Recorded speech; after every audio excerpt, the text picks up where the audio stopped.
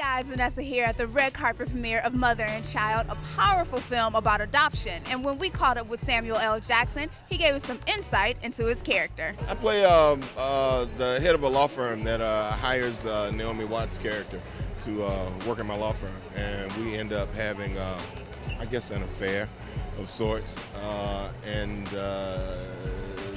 We carry on for a while until my character figures out that she has some sort of emotional baggage that won't allow her to allow me to be an equal partner with her. So I kind of walk away from the relationship. I play Sam Jackson's daughter. I'm the protective daughter. I want to make sure that my father doesn't get hurt. He's amazing to work with. And our scenes were fun and boisterous family and food. And he's a mom. Me and Kerry Washington are married in this piece, and we're trying to have a child.